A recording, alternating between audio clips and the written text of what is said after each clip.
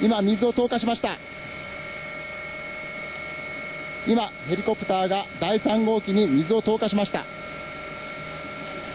The helicopters began dousing the damaged reactor housing building at 9:48 Thursday morning. The SDF dispatched 2 CH-47 helicopters equipped with devices enabling each to carry 7.5 tons of water. They were accompanied by another helicopter that measured radiation levels above the plant. The first water dropping operation was completed at around 10 a.m. The helicopter operation came in response to rising fears of radiation leaks, as water in the pools for spent nuclear fuel is believed to be vaporizing due to a failure of the cooling system. This could expose the fuel rods, causing them to melt and discharge radioactive material into the air.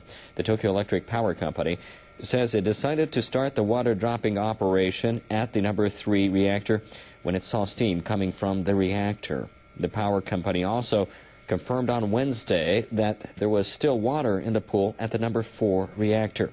The company also says that since the water dropping operation, it has observed almost the same levels of radiation at a point about 100 meters from the number 3 reactor building. Preparations are also being made to douse the number 3 reactor from the ground. 11 large-capacity fire trucks from SDF bases are heading to the sites. A Tokyo police squad will also start a spraying operation soon using a water cannon truck to cool the storage pool.